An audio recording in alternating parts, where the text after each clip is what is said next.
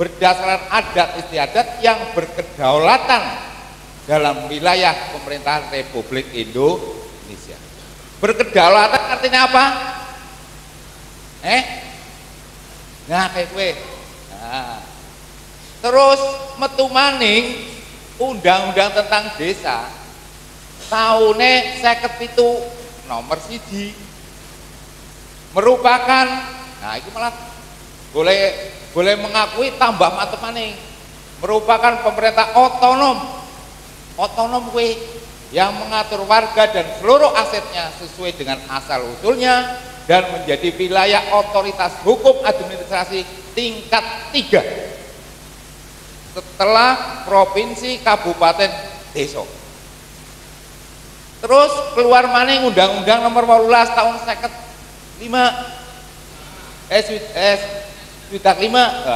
deneng ora burek ya apik we.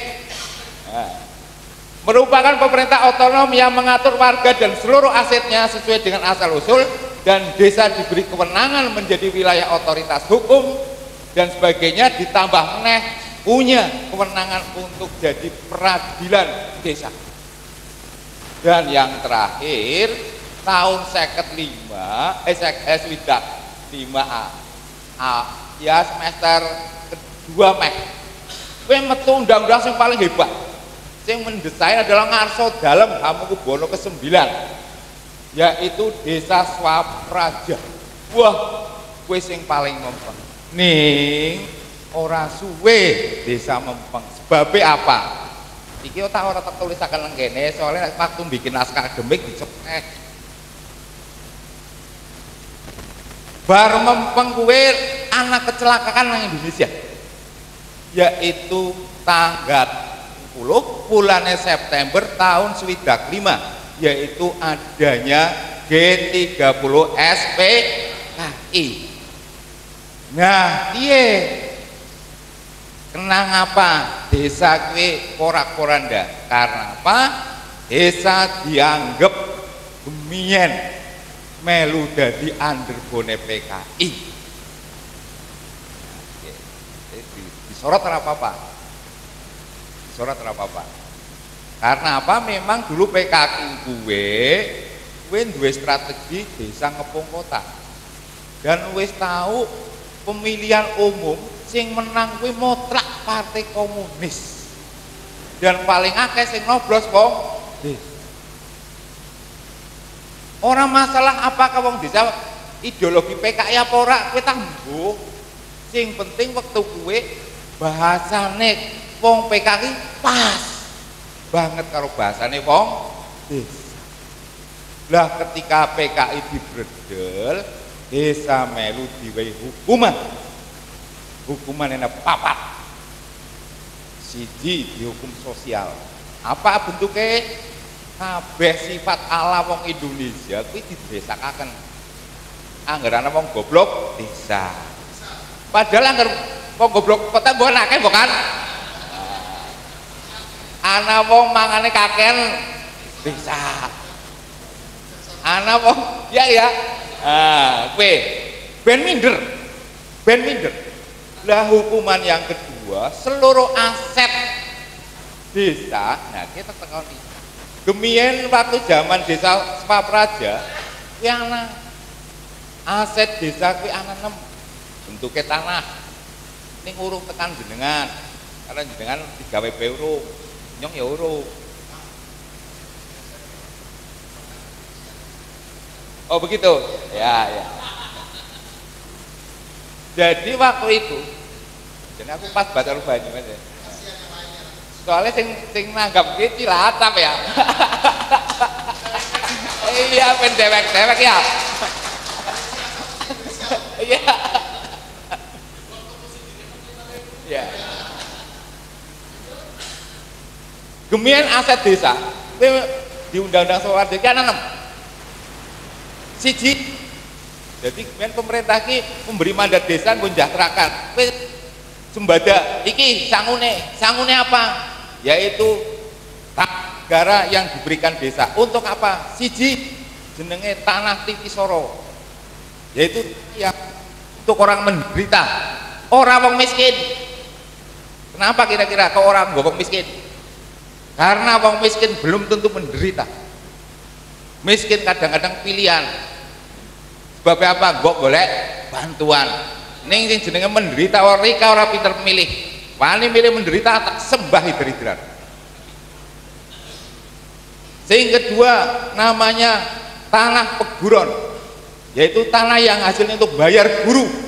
Guru apa baik, termasuk tukang cukur, dikira gemen kabeh desa duwe tukang cukur, orang kowe ngundang guru, tukang bakar, gawe kayu kowe ngundang, termasuk gawe bakpao, bakso, tahu kowe ngundang, termasuk guru ngaji, dibayar sekang nenge tanah pe.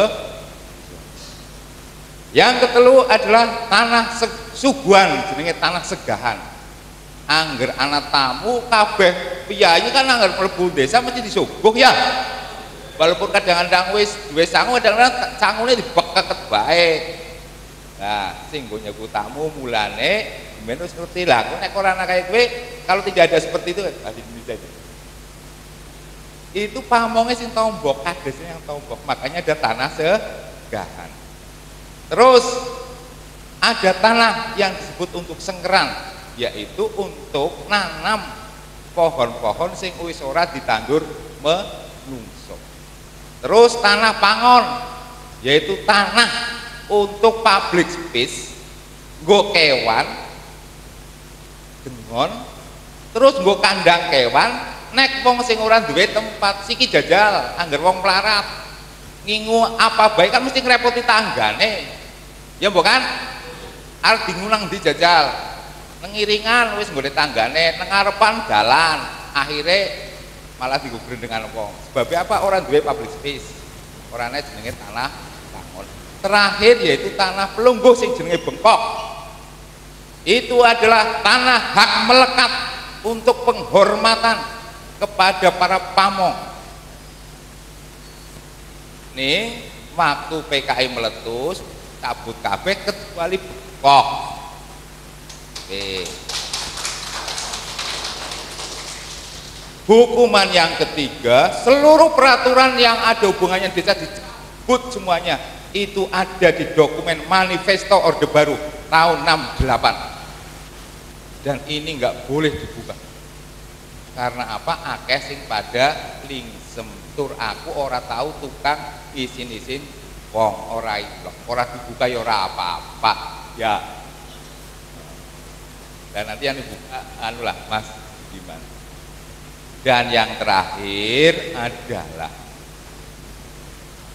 diberi hukuman orang dicatet desoki di lembaga pemerintahan tahun 55 ora dialah kayak wong dipisah.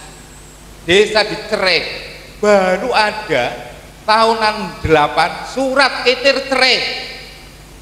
68 ada surat kitir cerai namanya Manifesto Orde Baru itu, dan baru tahun nah ini. Terus iki nembe tahun 75 kuwi kecatet maning nggih. Ana undang-undang nomor 5, ana jeneng desa dilebokaken mlebu undang-undang pemerintah daerah. Terus dicatat maning tahun 79 nembe kecatet. Dan begitu reformasi tahun 99 keluar undang-undang terus. Nah, iki. Nah, nomor 22 tahun 99, desa merupakan wilayah hukum dalam pemerintah otonomi daerah. Dari Kamandan Gembrega, wah wis mulai desa wong padan desa, ora apa-apa, rupan desa asal rezeki kota. Nah, iya toh? Nah, mulai tukul, metu dan sebagainya. Rupanya desa tapi rezeki kota. Ada badan perwakilan desa, ada kepala desa bertanggung jawab. Nah, ini mulai. Terus ganti undang-undang 32, desa tetap bagian dari kabupaten. Nah, siki salah satu yang memperjuangkan adalah Mas Budiman Sudarto. Awake dewek wis metu, Pak.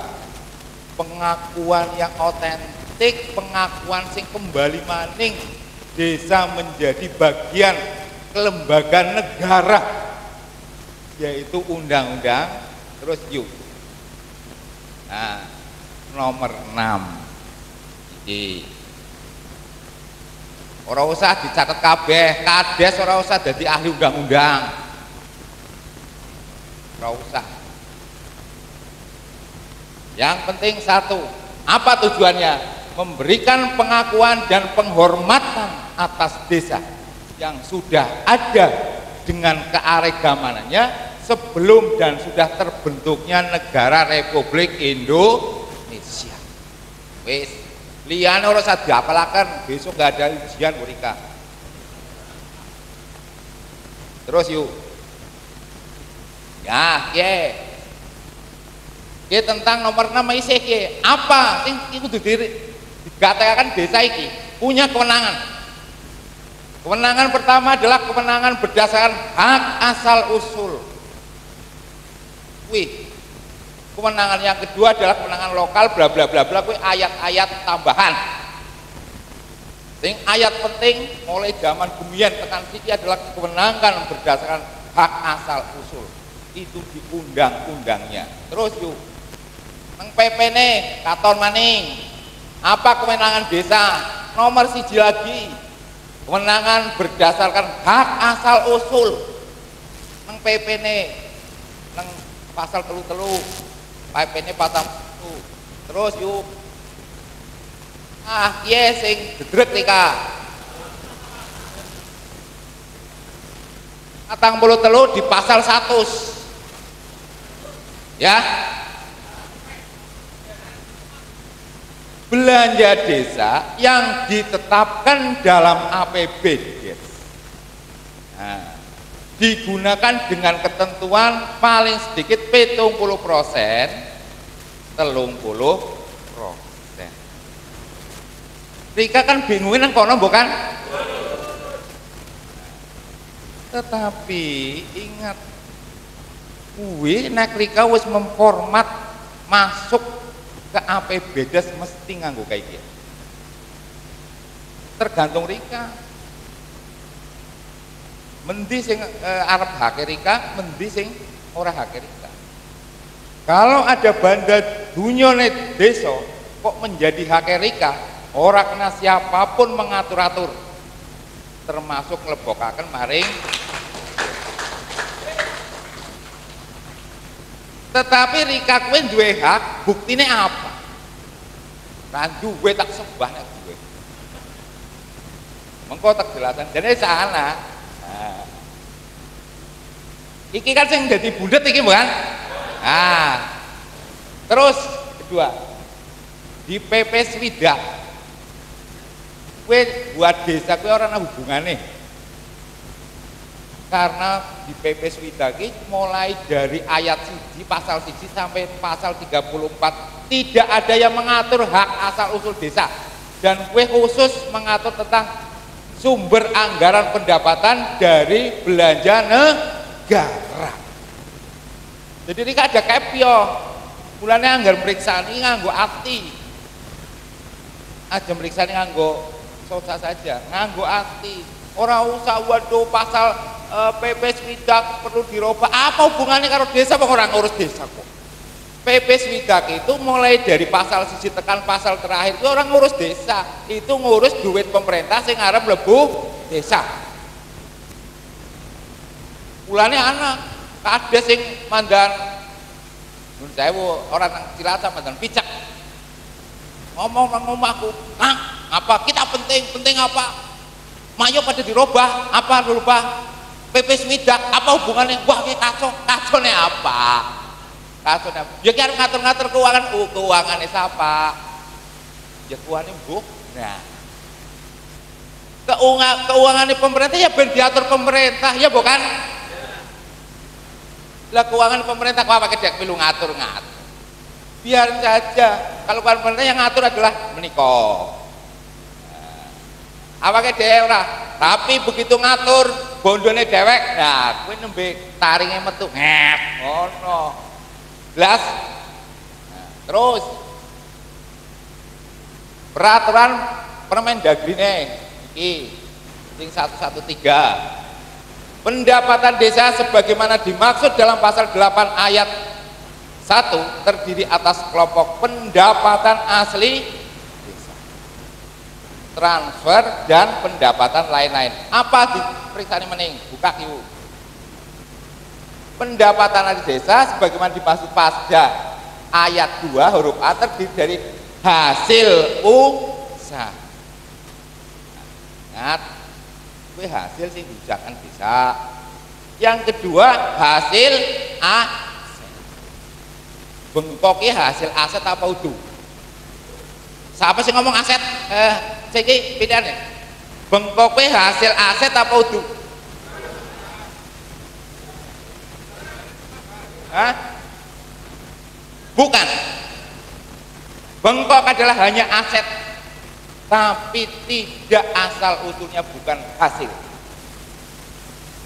Contohnya kayak gini, contohnya ketika kadang-kadang blenger-blenger karena apa? Kurang ngaji. Bengkok dianggap upah, ya bukan? Kue keblinger kue, upah kue kudu cash. Nek jarwo macul, jarwo nulis ana upahe 1 juta. Nek kurang sekarang 1 juta, kira-kira aku njaluk tombak apa ora? Mesti njaluk. Iki ana sejarahe Kades Pamong bengkoke puso pernah njaluk liru. Pernah ora? Lah wis didelang logika kowe ora mlebu akal kok rika melu-melu. Ya bengkok itu pendapatan sing di pendapatan kowe nek duit cetok-cetok. Nenek bengkoknya orang anak duitnya kowe. Sing ngelola siapa? Sing tuku pupuk siapa? Sing bayar tukang macul siapa? Sing KPKP siapa? Kecuali sing tuku pupuk ngambil duit desa dan bagi menjadi namanya hasil aset. Jelas? Nah, liane karena ana hubungannya terus akan terus yuk. Nah, kayak sing mau sekarang gedagri, sing siki dari menterinya ini, jane iki tak dongaken dhek jadi menteri nih. Neng yo. Itu dari menteri desa iki tentang pedoman kewenangan berdasarkan hak asal usul, cetha banget kowe. Deleng yuk. Pasal loro, ruang lingkup kewenangan berdasarkan hak asal usul desa, catet ya. Siji, sistem organisasi perangkat desa. Kuwi asal usulnya kayak apa gemien? Sistem organisasi masyarakat, pembinaan dan bagian terus. Nah, dingin, kok dingin kayak. Pengelolaan tanah kas desa, ya hak kan, hak asal usul terus.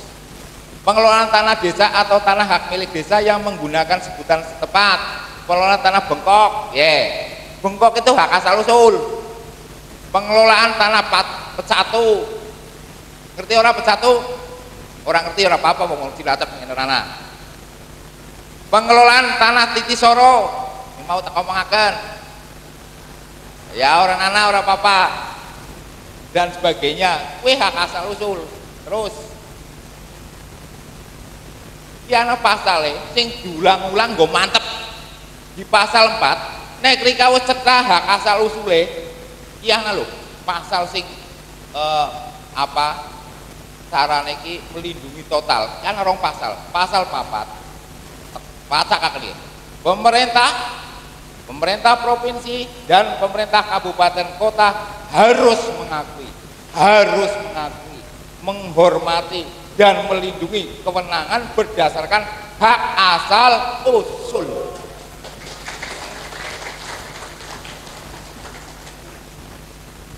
Iya pemerintah Jakarta kuwi wedi bukan kelalen wong kabupaten, bukan kelalen wong provinsi, diulang maning pasale terus yuk. Ki bukan kelalen. Wong wis rong pasal kelalen. Wah, kowe takut diedit ya. Dulang maning, pemerintah provinsi dan pemerintah kabupaten kota harus mengakui, menghormati dan melindungi kewenangan berdasarkan hak asal usul sebagaimana dimaksud pasal 3. Urung tawana bak sejarah ini pasal diulang karena banget penting. Kayak aku anggar peling karo anakku wedok anggar arep acara mesti tak ulang aja nganti meteng ya, tak ulang meneng aja nganti meteng ya, pengen telu malah aja ya. Ini banget pentingnya, jelas kita kan ini terus. Nah ya di kaki aja kon bilang undang-undang desa kok ya anak undang-undang sing ngatur pemerintah daerah sing siku udah metu ya mas. Nah, nomornya adalah nomor 23 tahun 2014. Apa kewenangan kabupaten karo provinsi? Dilihat dalam daerah kabupaten kota dapat dibentuk desa sebagaimana dimaksud pada ayat 1 mempunyai kewenangan. Ayo kayak kalingan bukan sing diulang-ulang kuwi sesuai dengan ketentuan peraturan perundang-undangan mengenai desa. Kabupaten provinsi undang-undangnya mengatakan kowe ora kena ngutik-utik kewenangane desa. Lah malah jane anak kuwi sing jenengan mengko ya bisa diskusi. Pasal 372 iki pasal akeh banget Kang. Itu pasal yang paling banyak. Nek pemerintah pusat, pemerintah daerah, provinsi dan pemerintah daerah kabupaten dapat menugaskan, dia dapat menugaskan sebagian urusan pemerintahannya kepada Rika. Jadi malah pemerintah itu bisa kewenangannya pemerintah itu diwehna Rika, dititipakan Rika. Ning orang anak nang ayat iki kewenangannya Rika dijaluk karo pemerintah orang anak. Dengan catatan seluruh pendanaannya ditanggung sing tip. Jadi Rika kewenangannya udah mutlak nggone Rika ora iso diutik-utik. Malah Rika bisa dibaik tambahan kewenangan karo pemerintah pusat, provinsi, kabupaten. Dan mereka memberi tambahan biayanya dari wis ora usah diapalaken. Langkung apalakan kapan harus ngeloni bojone Rika? Kan kok bisa harus apalakan. Terus yuk. Kesimpulannya. Desa kesimpulannya berarti apa? Desa harus membuktikan mempunyai hak asal usul yang sah. Nek ora yang membuktikan Rika berarti orang duwe hak asal usul. Begitu Rika dianggap orang duwe hak asal usul, kabeh jat dan kabeh bisa diatur. Rika ku geri belum apa. Hak asal usul harus disahkan dalam peraturan. Lah Rika kuwi kan jere-jere tok, nyong duwe hake wong Rika be orang ngakoni. Jajal, Rika wis tahu duwe perdes tentang hak asal usul. Iki pada bae aku dolan ngene Amerika weruh ana wong wadon nang omah, ditakoni iki ana wong wadon sapa dukun iki kok. Begitu atek tumpaki, loh ampun. Iki ndeke kula, apa buktine ndeke kowe? Wis dijab urung? Derek. Ah berarti kan iso disuguhaken aku bukan? Nah.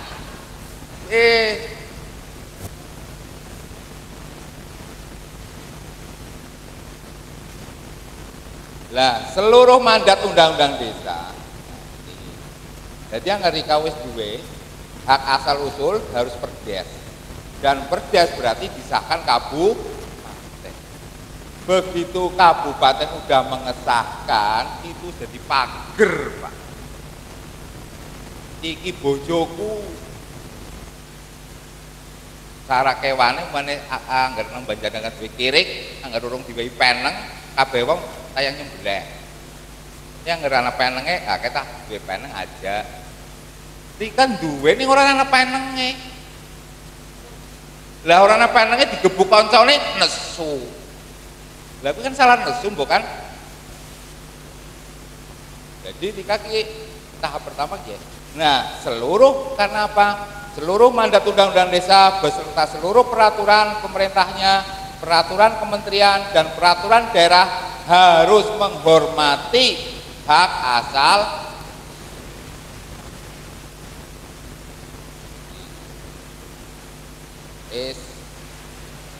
iki bar goro-goro rampung siki arep tutup gunung kudu ana oleh-oleh ketika kudu oleh-oleh apa oleh-oleh kayu tindak lanjutnya ya orang kaya pertemuan terus Bali langsung ora ini bar kita kudu terserah siji kades Bali harus melakukan kajian dan pengumpulan dokumen hak-hak tradisi atau asal usul